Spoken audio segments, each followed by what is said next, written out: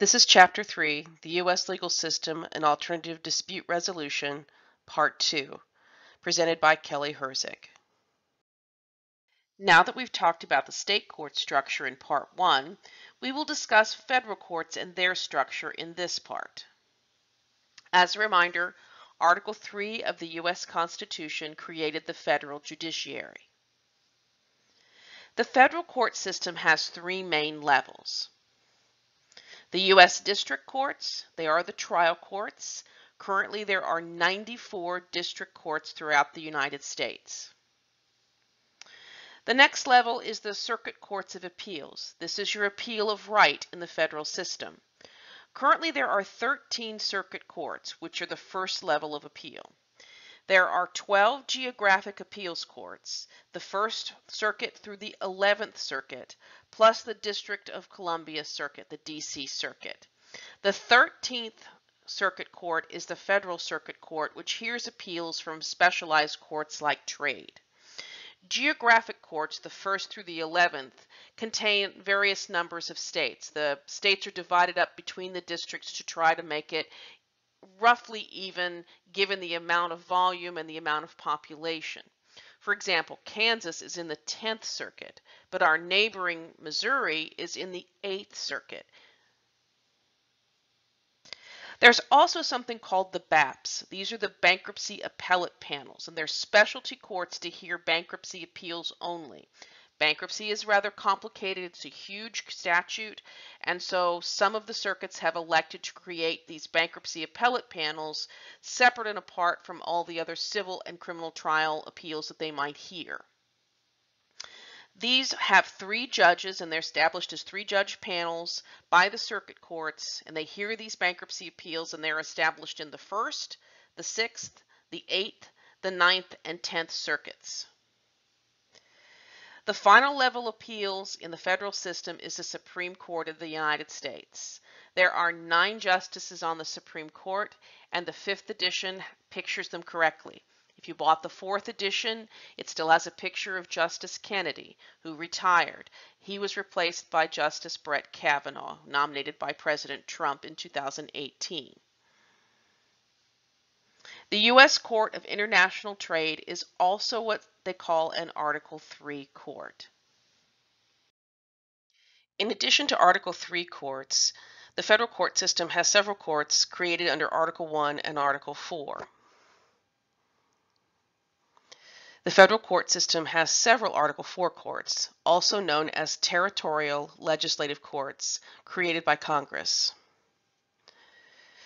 Territorial courts in Guam, the U.S. Virgin Islands, and the Northern Mariana Islands are all Article 4 courts.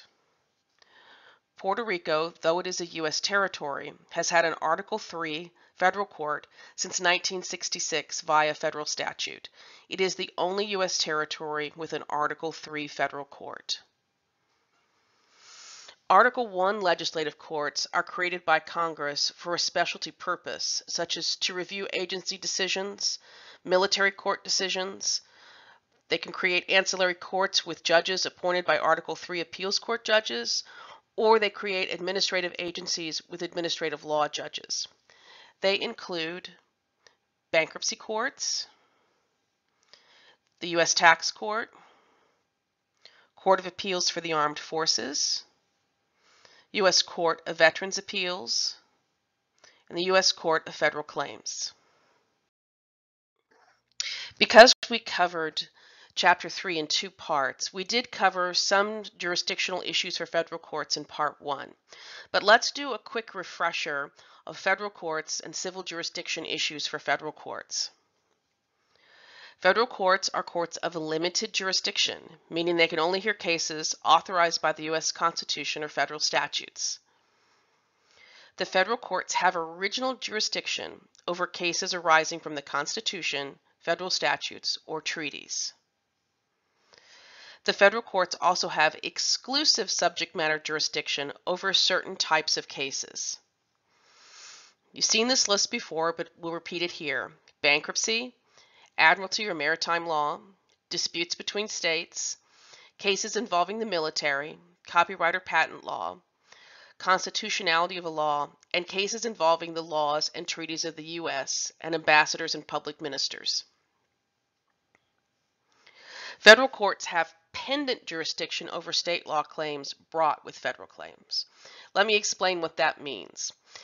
When you have a case that the parties file in federal court, say under the Fair Debt Collection Practices Act, the plaintiff may also have various state law claims arising from the same transaction, say the sale of that defective car.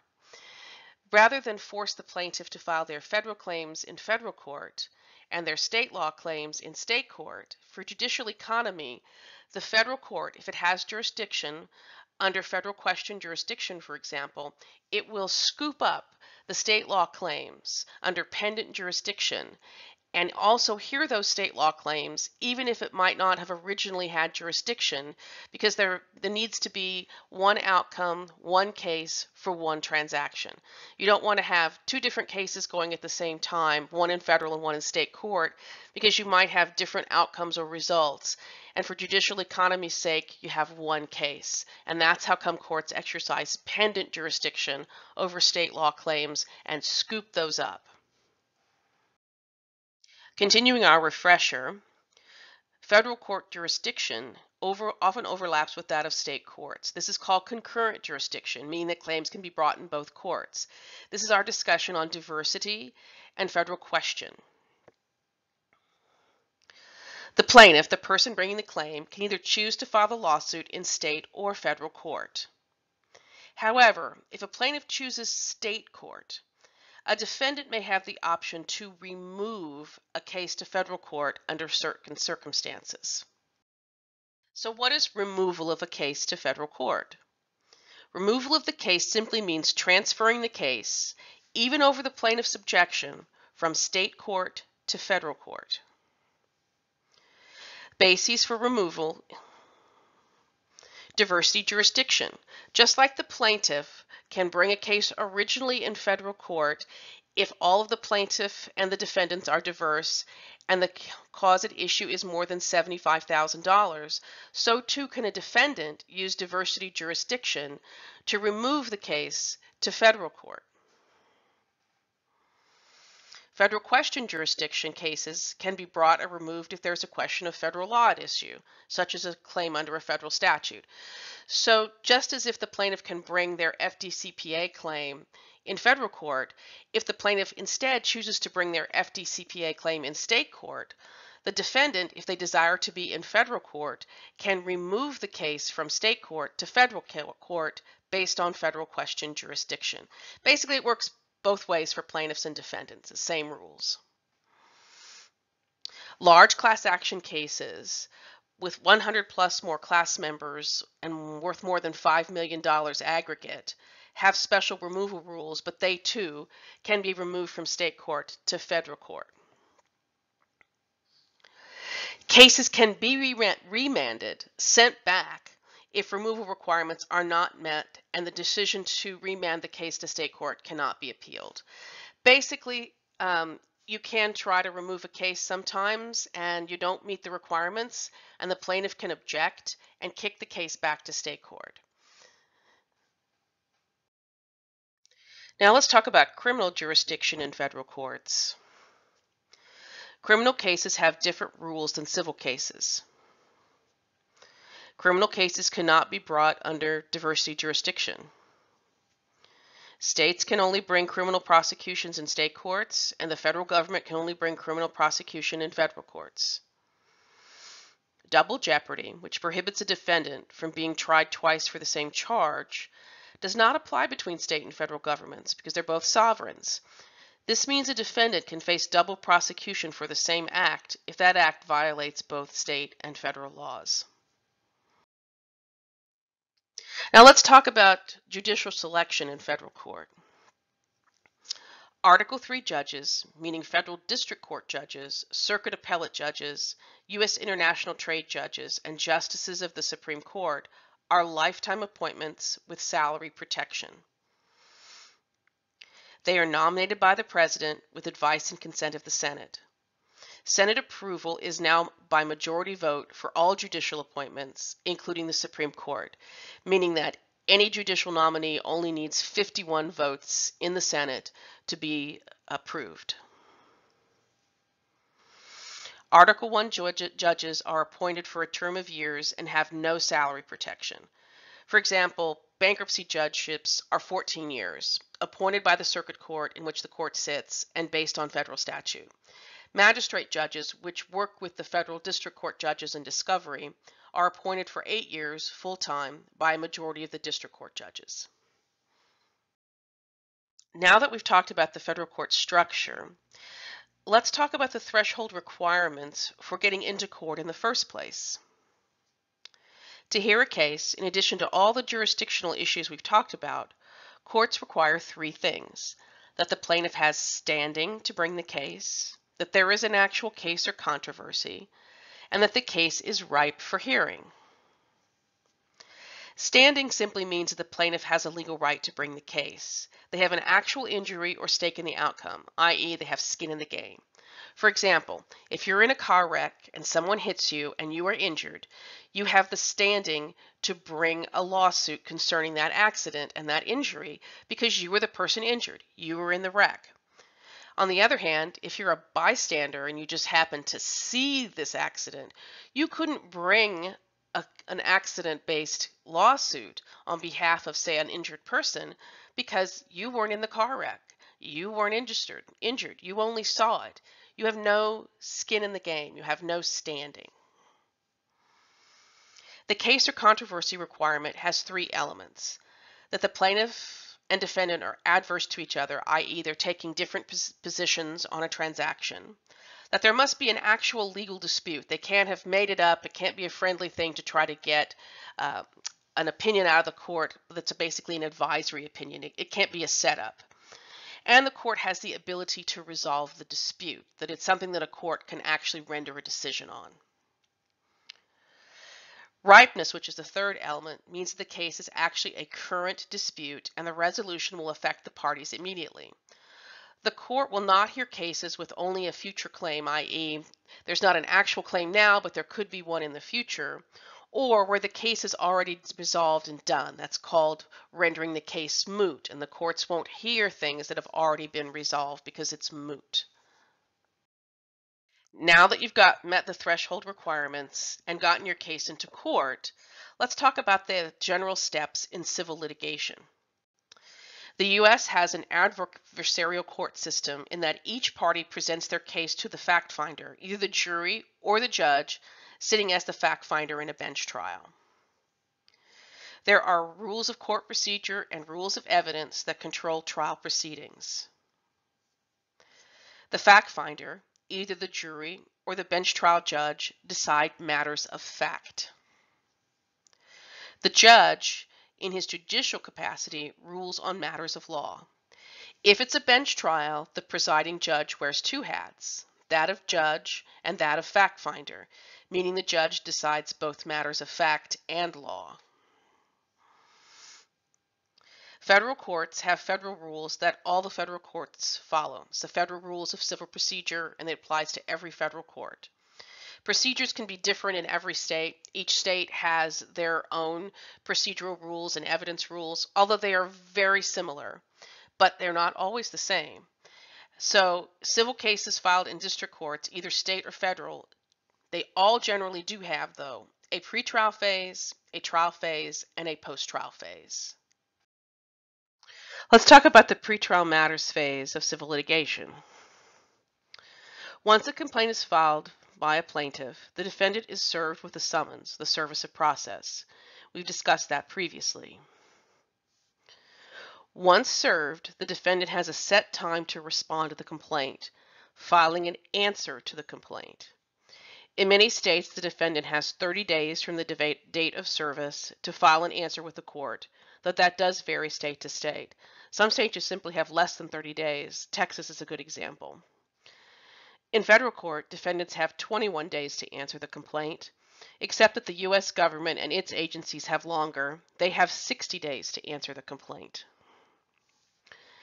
Instead of filing an answer, a defendant may file a motion to dismiss the claim for a variety of legal reasons, such as a motion to dismiss for lack of jurisdiction. They may allege that the court has no jurisdiction over them as a defendant, or they may argue that the court has no jurisdiction over the subject matter of the lawsuit. There's also other types of motion to dismiss, such as failure to state a legal claim. A defendant may file a motion to dismiss for failure to state a claim if a plaintiff in their complaint hasn't laid out all of the required elements of their claim that they are seeking relief under. The defendant may also file a motion for judgment on the pleadings, meaning that even if all the facts in the complaint are true, the defendant is entitled to judgment as a matter of law. That just means that despite everything in the plaintiff's complaint, and it's taken as true on its face, that doesn't rise to a legal claim that they can sue on.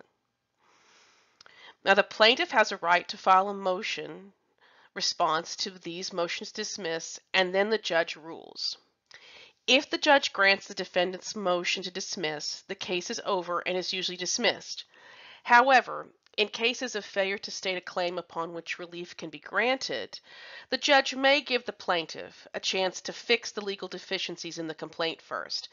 If they haven't stated all the elements to a legal complaint, a lot of times the court will gently point out what's wrong with their complaint and give them a chance to fix it, particularly people who are representing themselves, who they call that pro se, because the court doesn't want to kick out pro se plaintiffs on a technicality. If the judge denies a motion to dismiss, then the defendant must file an answer to the complaint. After the answer, the defendant and the plaintiff engage in what is called discovery. Discovery is simply the investigative stage of the lawsuit, and it's where the parties exchange written questions called interrogatories, they request documents, they disclose fact witnesses and experts, and perhaps take depositions of the witnesses. There is usually a long pretrial discovery time period in state courts, and it can also be fairly long in federal court depending on the complexity of the case.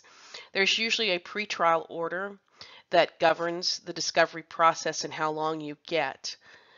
It's a preliminary statement of the time periods. For example, you have 90 days to do interrogatories. You have 90 days to get your depositions done.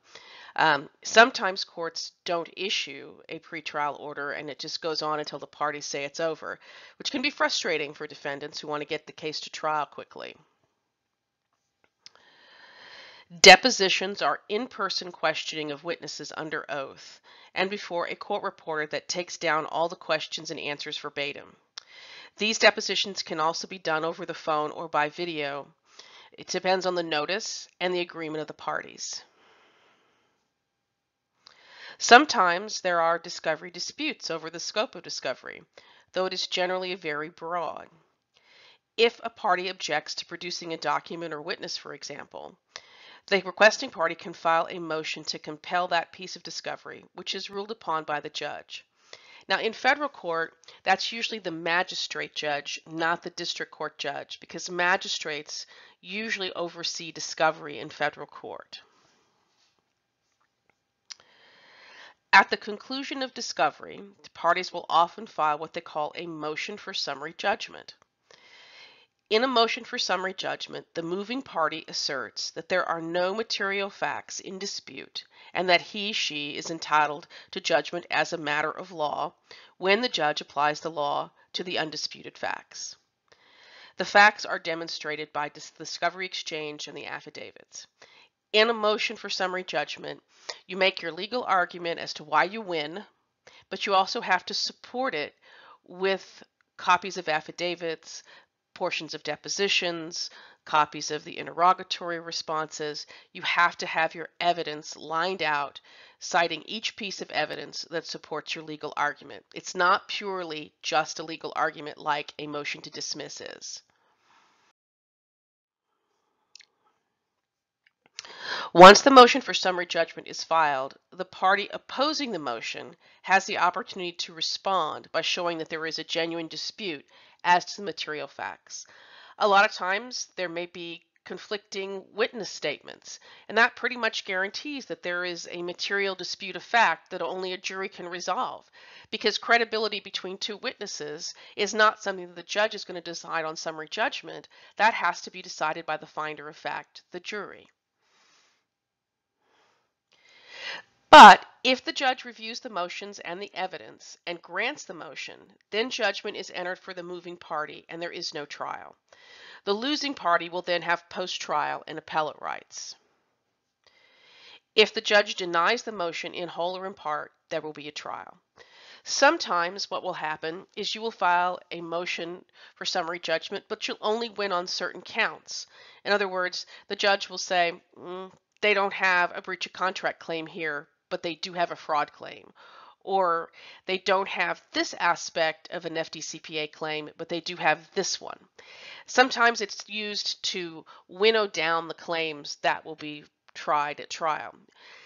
You can also file what they call a motion for partial summary judgment, meaning that you only address the claims where you really think that there is no material dispute of fact, and those are the claims that you can kick out and force the plaintiff to try only the claims that are truly in dispute.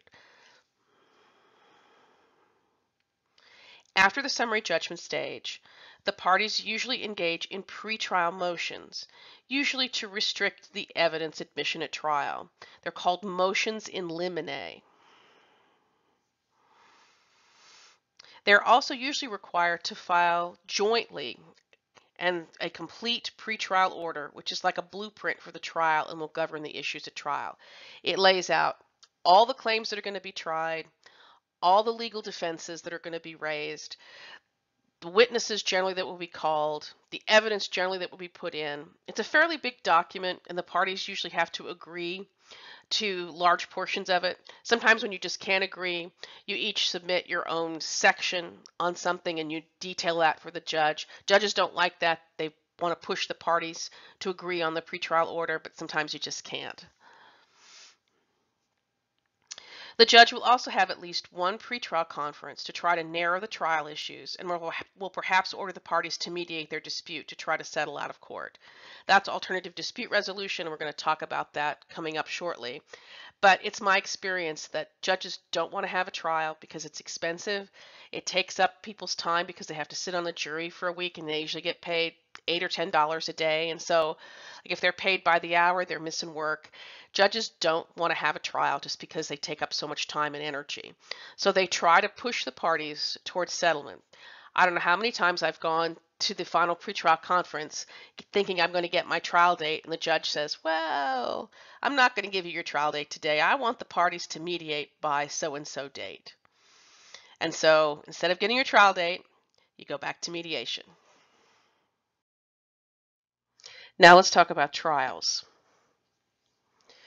Trials are very formal and generally have these stages. Jury selection. That's where you get to question the jurors about their fitness to serve on the jury to see if they have any innate prejudices that would prevent them from rendering a fair and impartial verdict. In state court, a lot of state courts allow the lawyers to ask questions of the jurors, but in federal court you have to submit questions and the judge does it. After jury selection and the jury is seated, the attorneys make their opening statements. It's the roadmap of the trial. It tells the jurors what they're going to prove and how they're going to prove it.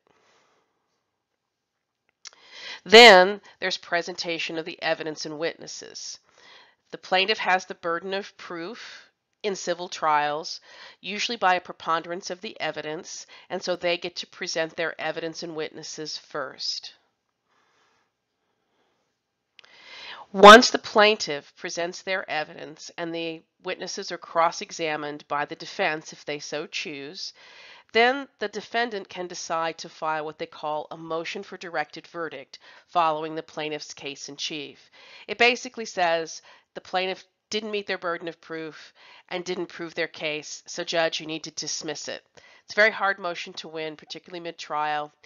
And usually you do that motion solely to preserve error and to preserve your ability to file certain post-trial motions.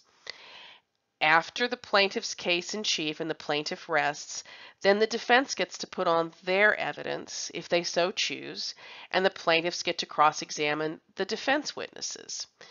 The defense then rests, and then the plaintiff does usually, if the judge allows it, have some rebuttal witnesses or evidence to the defense's case. Once the evidence is all presented and the case is closed, then there's closing arguments by the attorneys. This is the sum up. This says, hey, I won my case. Here's why. Remember, this witness said this witness said that. Did you see this document? That all shows that I make my claim and that I win. That's basically what closing arguments are. Once closing arguments are done, the jury is dismissed and there is a jury instruction conference between the attorneys and the judge. That's where the attorneys present the proposed jury instructions to the court. Usually there's form jury instructions. Kansas, we have something called the PIK, the pattern instructions for Kansas. And you have to select jury instructions out of the pattern instructions and say, Judge, I need to present this, and this instructions to support my case. The defendant says, I need these instructions to support my defense. And you go back and forth until you come up with a jury instruction that the judge will then agree on. Then the jury is called back and the judge presents the jury instructions to the jury. Usually he just reads the jury instructions straight off the page to the jury. Once the instructions are given, the jury retires and deliberates. If they can come up with a judgment, they'll come back and they'll announce the judgment of the court. Sometimes before there is a judgment or an announcement of verdict, there's questions. And the attorneys and the judge have a hearing to decide how to answer that question.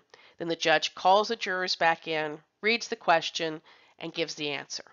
And then the jury goes back out and continues their deliberations. Sometimes they can't render a verdict and they get hung up, and they call that a hung jury. That means that they just can't render a verdict, and so the judge has to render a mistrial. That's relatively rare in civil cases, although it does happen. It's more common in criminal cases when they just feel the state just can't prove their case. There may be one or two holdouts. It happens more often in criminal cases than civil cases.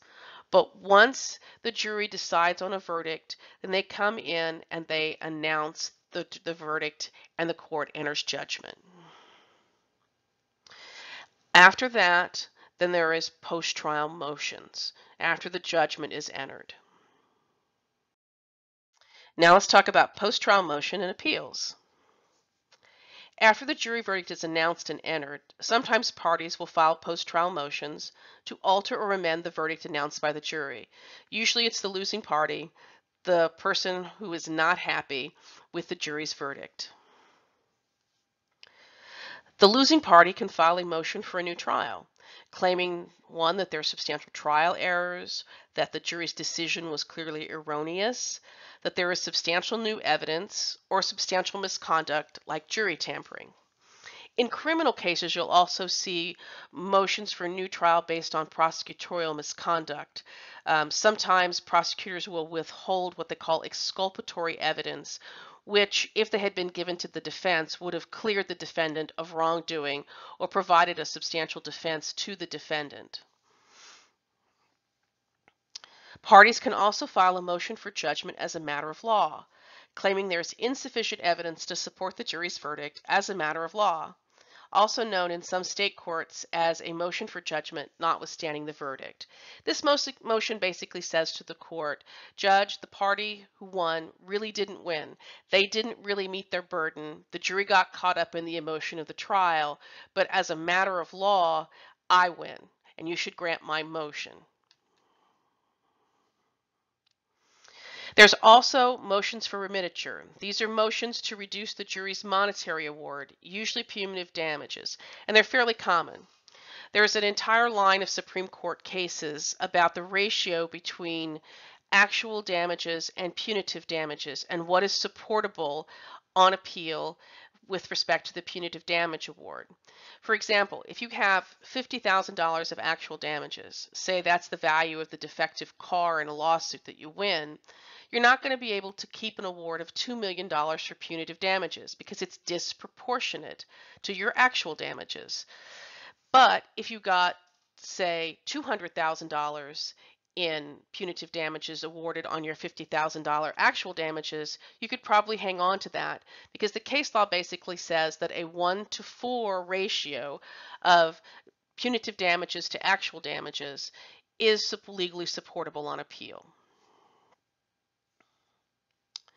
Now, either party may file an appeal on the judge's decision on post-trial motions or the final judgment entered. Any alleged error must be a prejudicial error of law, a mistake that is so significant it is likely that it affected the case's outcome. Now let's talk about the appeals process. If you really don't like what happened at the trial level, either with the judgment or the post-trial motions, you can appeal. A party has a time limit to file the notice of appeal in the trial court, usually 30 days from the date final judgment is entered. The case generally has to be docketed with the next level appellate court, usually the State Court of Appeals, and you have to file a docketing statement. In Kansas, you have 60 days to docket the case once the notice of appeal is filed in the district court. This first appeal is sometimes referred to as a party's appeal of right. In the federal system, appeals from the district court go to one of the Federal Circuit Appeals courts. The district court will transmit the record on appeal to the appellate court, which generally includes all of the pleadings, all the pretrial and post-trial motions, all the court orders, the final jury trial transcript, evidence entered at the trial, the jury instructions and verdict, and the judgment. Basically, all the key pieces of the trial below go up to the appellate level. Once the record is transmitted and certified, the parties will file their appellate briefs. An appellate brief is essentially a written argument with citations to the law and the trial record as to why you should get relief on appeal. Basically, why the other side is wrong and that there was a substantial error in the trial court such that you deserve appeal relief. Now let's continue to talk about the appeals process. The appeals court will review the record from below and decide the case as a matter of law. They review cases of law de novo, meaning from the beginning. They are not bound by the holdings of the trial court as to the law. They are bound by the findings of fact. They don't hold a trial and they do not make factual findings. The judicial panel is usually 3 judges, most often. After review of the appeal, the appeals court will enter its decision. The court will issue its decision, 1, without a written opinion on the case, usually published in a table. It's called a table opinion. 2, in a summary decision in writing called a per curiam opinion. It's usually 1 or 2 pages. Or 3, which is the most desired, in a formal written opinion laying out the appeals court's ruling and reasoning. The shorter versions, the table opinion or a per curiam opinion, usually occur when the court finds no error at the trial court level and affirms the lower court. They don't take the time to write a big long opinion unless it's of substantial legal interest to the community. The appeals court can affirm and accept the lower court's ruling and decision. They can modify the lower court's ruling or decision, particularly the remedy granted. They can reverse the lower court rulings if it finds that the lower court was in error, or they can remand the case to the lower court for further findings of fact or even a new trial. So they can affirm, modify, reverse, or remand. Those are your 4 appellate options. Well, what are your options if you lose your appeal? If you don't get a favorable ruling out of the Intermediary Court of Appeals? If you're unhappy with the decision of the Court of Appeals, a party can seek to appeal to the next level appeals court if the state has both an intermediate and high court, if they have a Court of Appeals and a state Supreme Court. In state courts, this is often the state Supreme Court, like the Kansas State Supreme Court. But there are, of course, other names for the highest appeals court in various states, which we've discussed previously.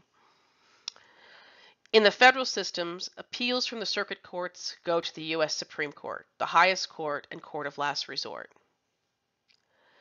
Now, you don't get an automatic appeal to most state courts. In fact, I don't know anywhere you get an automatic appeal to the state court if there is an intermediate appellate court. Or the U.S. Supreme Court does not automatically take appeals either. You have to file what they call a writ of certiorari to seek an appeal with the U.S. Supreme Court and usually most state Supreme Courts. The writ of certiorari is basically a request to the court to hear the case, laying out why it's a significant enough case for the high court to take it. The U.S. Supreme Court takes only about 80 to 90 cases a year, which is a very tiny fraction of the cases that seek review there. Sometimes, if your appeal is taken up by the state Supreme Court and they rule that, for example, the statute upon which the original case was filed is unconstitutional on both the state Supreme Court and the U.S. Constitution, you can appeal from your state court, Supreme Court, to the United States Supreme Court. It's very rare, but you can do it in certain narrow circumstances. I want to switch gears now and talk about alternate dispute resolution. Lawsuits are time-consuming, expensive, and stressful for both plaintiffs and defendants. If you recall when I was telling you about going to the pretrial conference, most judges will order you into some form of mediation prior to getting a trial date. They want you to go and settle out of court. And that's what mediation basically is. It's resolving your case outside the legal system on your own or with help from a mediator. On average, 97% of civil lawsuits settle prior to trial, mostly because it's so expensive. It can cost upwards of $100,000 easy to get a case to trial in federal court these days. As I was telling you, trial judges and trial courts often mandate some form of ADR prior to setting a trial date, most often mediation.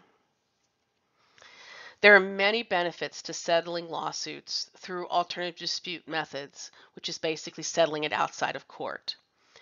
It's generally cheaper to settle a case through ADR than to take it to trial, due to increasing legal fees and trial costs. As opposed to spending $100,000 to get a case through trial, you may only spend a few $1,000s on the mediator's fee and your lawyer's fees for a day or two in mediation. It also saves time. On average, it takes over 2 years to get a case to trial, sometimes even longer than that in state court.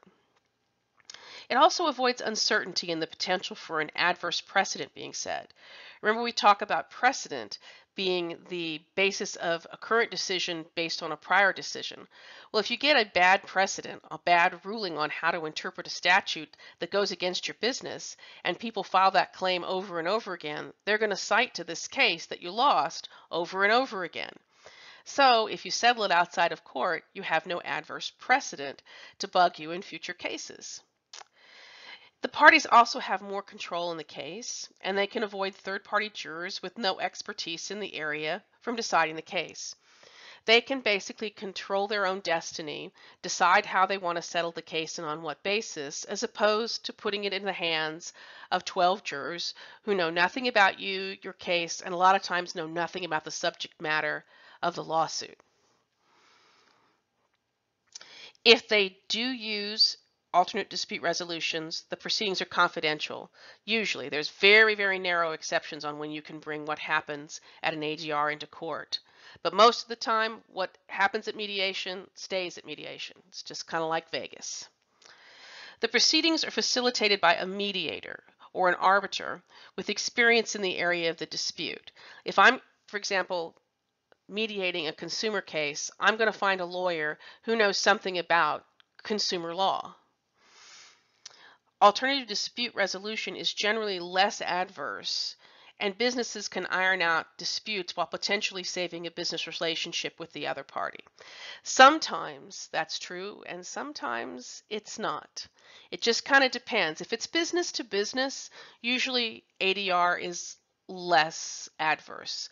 people can kind of put aside their disputes if they want to mediate a contract that they have and then move on down the road, particularly if they've got a government contract where they have to work together. ADR works really well and it's less adverse. If it's a consumer against a business, usually that adversity carries over from the trial to the mediation, and you don't see that much difference in the adverse nature of the parties. Now let's talk about the different ADR methods.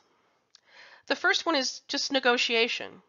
It's generally informal, it's done with or without lawyers, and is usually done voluntarily, very early in the case, or even before it's filed, to resolve a case without much legal cost.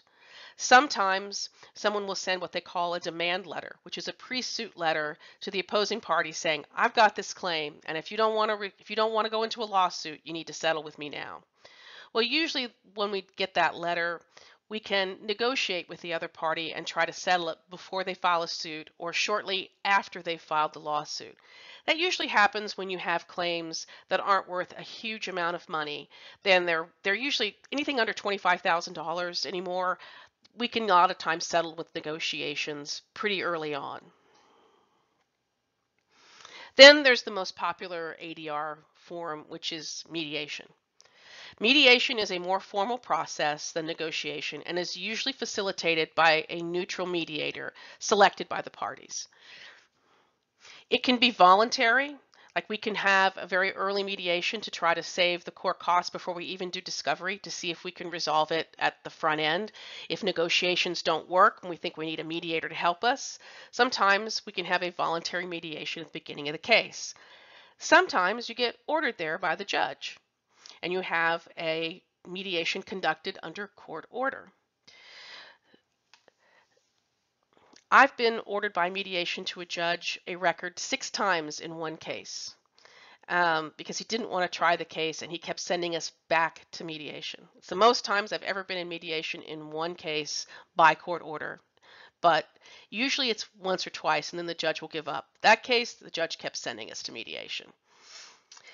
Now, the mediator doesn't have the power to make a decision that binds the parties, okay?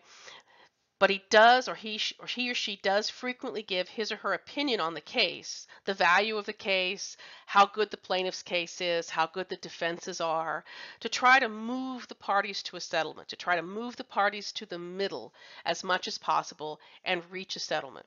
I often say that the best settlements are when nobody's happy, when the plaintiff has given what they think is too much and the defendant has paid what they think is too much. Usually that's a pretty good settlement. Now, mediation is confidential, and generally statements at mediation cannot be used at trial. There's a moratorium. There's an actual evidentiary and trial rule about the inability to use mediation statements at trial. Now, if the parties reach a settlement and sign a settlement agreement, it's a binding contract and the case is done. You report the fact that you've settled the case to the judge. The judge may or may not want to review your settlement, and then the case is dismissed with prejudice. And it's over. Now let's talk about another alternate dispute method, arbitration. Arbitration is a dispute resolution method that occurs outside the judicial setting. It is probably the most formal of the big 3, negotiation, mediation, and arbitration. Most arbitrations are governed by the Federal Arbitration Act, which applies to both federal and state actions if the party's transaction involves interstate commerce in any way. In other words, if the transaction between the parties crosses state lines at all or implicates interstate commerce in any fashion, then the Federal Arbitration Act will apply. If, however, it's truly just within a state, which is rarer, the state rules on arbitration will apply. Arbitration is usually a contractual method of dispute resolution, i.e. when the parties enter into a contract, they usually have a provision in the agreement that requires the parties to arbitrate rather than file a lawsuit. These arbitration provisions are appearing with increasing regularity in consumer contracts, like credit card agreements, car loans, and mortgages. The majority of internet sales also contain arbitration clause in their required terms and conditions. If you want to buy something online, you have to click I accept the terms and conditions. Chances are, if you click that to buy whatever you're buying online and you have a dispute about the product, there's an arbitration clause hidden in the terms and conditions that will bind you. Many consumers have tried to challenge these provisions as unfair, given the lender's relative power as unconscionable, because consumers often win less, and those that do win in arbitration often get less money than they would from a jury. There's a view that in consumer cases, arbitration is more unfair to the consumer and benefits the company itself rather than the consumer. It's not a level playing field. However, in a series of cases going back to the 1980s interpreting the Federal Arbitration Act, the U.S. Supreme Court has generally upheld arbitration provisions in consumer contracts, even those provisions which require consumers to arbitrate class claims. There was a study that came out last year in I think January or February, so it's about a year old, that found that 81 of the top 100 companies require arbitration with their consumers. And 78 of those require them to arbitrate even their class claims. So if you're buying things from Amazon or Walmart online, or pretty much any of the bigs, guess what? There's an arbitration provision that will prohibit you from filing a lawsuit. You will have to file an arbitration. Usually, the arbitration provision details the number of arbitrators, whether the American Arbitration Association AAA rules apply, and they usually do, the hearing location, and how costs of the arbitration are to be split. Generally, they require that the filing fee be split between the plaintiff and the defendant. And for consumers, that can be cost prohibitive because they have to come up with several $1,000s, which is their half of the arbitration fee, to be able to get into arbitration in the first place. So it becomes prohibitively expensive to even bring a claim. Arbitrators are usually lawyers with expertise in the field of the dispute. Most often there is either one arbitrator or a panel of 3. It's a streamlined process, and there is usually some discovery, but that's based on the AAA rules and the discretion of the arbitrator. The hearing is similar to a trial in that the parties present their case through witnesses and documentary evidence. But unlike a court trial, the rules of evidence on what can be admitted before the jury don't apply. The only thing that really applies are the rules against privileges. In other words, you can't force someone to put forth attorney-client privileged information in an arbitration. The arbitrator is more involved in the hearing and can ask questions of the witnesses, and often does. I've been in arbitrations where I barely get to ask any questions because the arbiter spends the whole time questioning the witness, and by the time it's my turn, the arbiters ask most of the questions that I'm going to ask. There's usually no court reporter or formal record like in a court. Basically, the arbiters take notes of what the witnesses say, they summarize them, but there's no transcript. The arbitrator's award is binding on the parties and cannot be generally appealed, though there are some limited appeal rights to the district court. It's very limited. Great deference is given to the arbitrator's findings, and basically the only basis for appeal is that the arbiter was corrupt, he was obviously partial, engaged in misconduct regarding evidence or scheduling, or exceeded his or her powers. It's a high burden to meet, and it's very difficult to get an arbitration award overturned. There are other less popular alternative dispute resolution methods detailed in your book. There's med-arb, there's a summary jury trial, there's mini trials, early neutral case evaluation, and private trials. These are all very rare ADR methods. I've never done any of them, and I've practiced for nearly 30 years. The only things that lawyers generally look to when they're looking at ADR are the big 3: early negotiation, mediation, and arbitration. They're the overwhelming methods used by most lawyers. Most of these other types of ADR come in very specific types of cases, like class actions or specialty cases like patent cases. You just don't generally see these as a normal trial lawyer. Well, that concludes part 2 of chapter 3.